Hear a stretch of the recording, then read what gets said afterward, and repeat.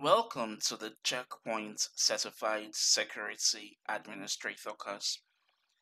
In this particular module, we are going to be installing the security management server and also the security gateway. So let's begin by having a look at the topology.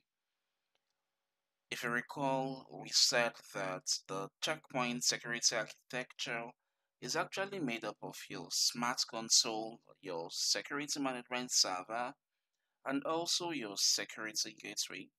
And then we said that the smart console needs to be installed on a Windows operating system. So we have a Windows server that runs on the Windows operating system. Now, this Windows Server is going to be housing the Smart Console. But in addition to housing the Smart Console, this Windows Server is also going to be used as an Active Directory domain controller.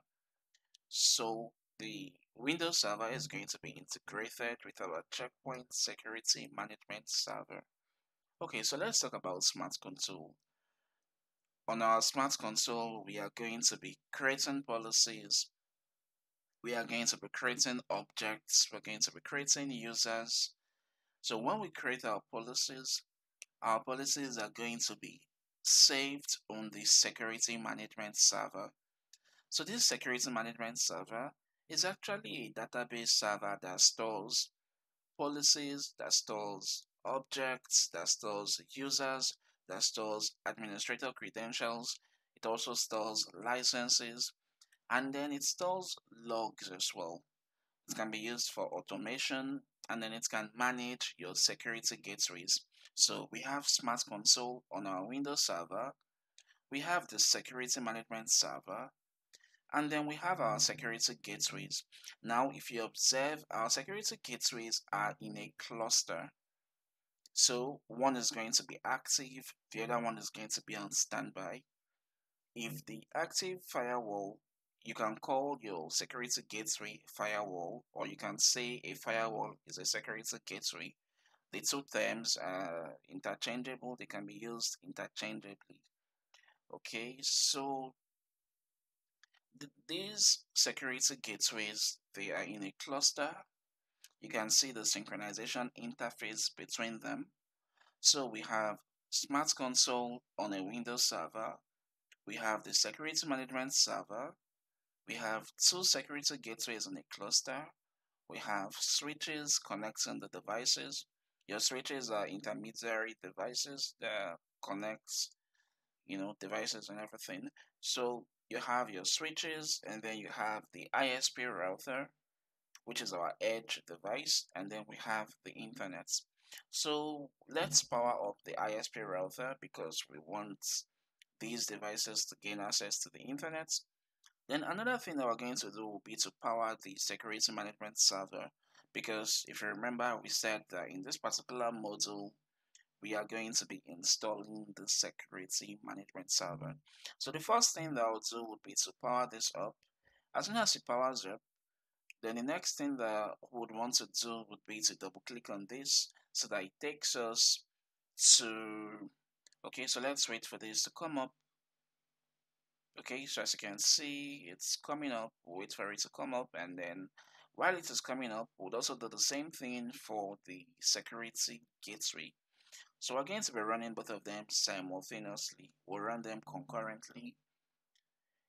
Okay, so let's monitor the security gates, the security management server again. It's still coming up.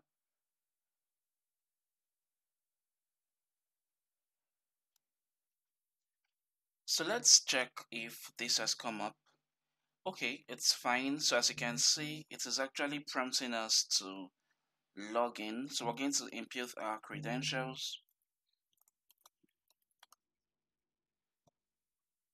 Okay, so as you can see, this is asking us to access the web UI. Okay, so we'd have to, let's check what our IP address is. If you want to check your IP address, you would have to use the command show interface. So if you type show interfaces, it will show you all the interfaces that you have. So let's do show interface Ethernet 0. So as you can see, our IP address is 15.3. So we're going to log into our Windows server. When we log into the Windows server, we'll use our web browser to access the web UI of the security management server and also access the web UI of the security gateway. So let's check if the security gateway is up. Oh, it's still coming up. So the very moment it comes up, we'll have to log in and then configure the first time configuration wizard. So as you know already, there are two stages to the installation of your security gateway or your security management server. The first one is where you have to configure the partitioning. You specify the size of the partitions, and then you'd also specify the IP addresses of the device, and then you'd also specify the like your credentials and many more.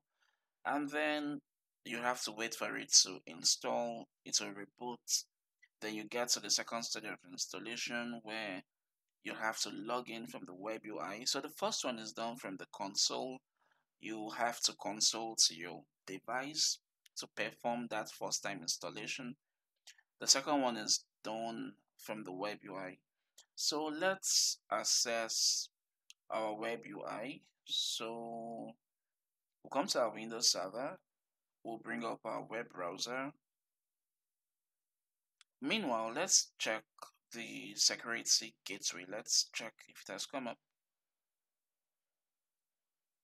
Oh, okay, it's still coming up.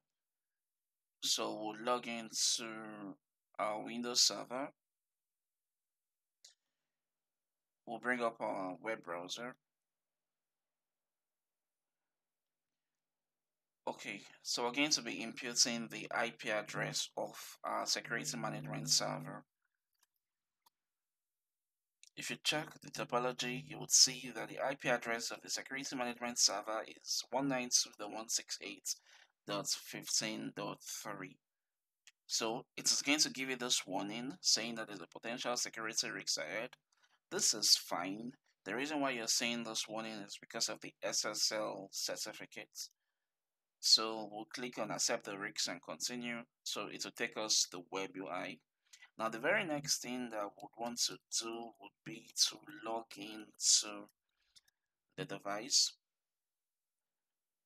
Okay, so the very moment we log in, you would see the first time configuration wizard prompt welcoming us to checkpoint R81. Okay, so let's wait for the prompt.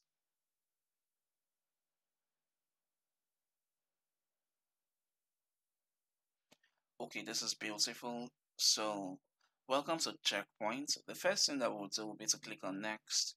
Then it is going to ask us if we want to proceed with the configuration. You have the option to install from Checkpoint Cloud. You can install from your USB, or if you have an existing snapshot, you can import that snapshot. But in this case, there is no snapshot, so we're going to continue with our R81 configuration. Okay, so if you check our topology, our default gateway is going to be 192.168.15.1. Okay, so let's take a look at the topology. You can see our security management server. Now, this security management server is part of our local area network and it is behind the security gateway. So if you check, the default gateway is going to be 15.1, and then for our security gateway, the default gateway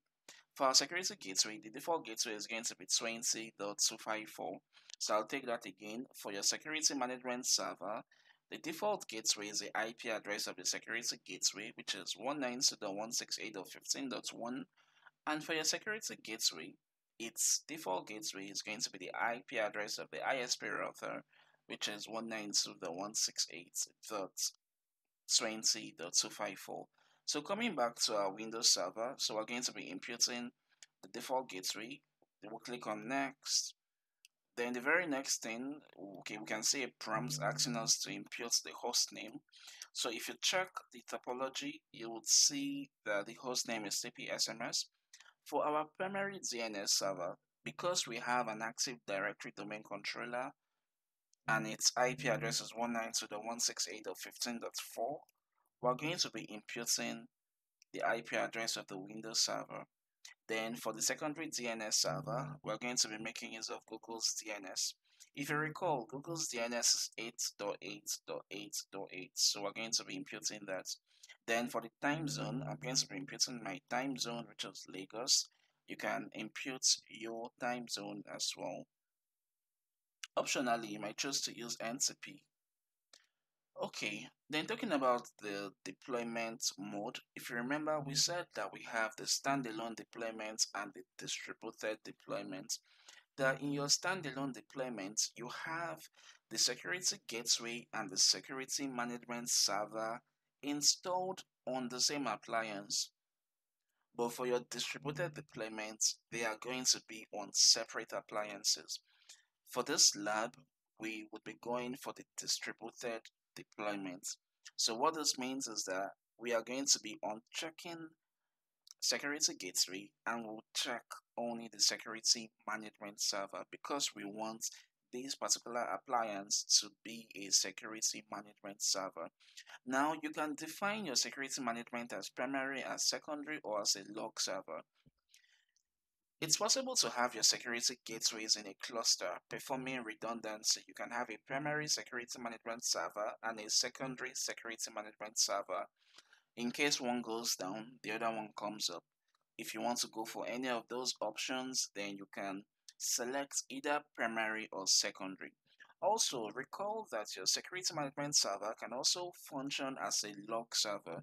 Your security gateways, they do not store logs. Rather, they forward all logs to a log server.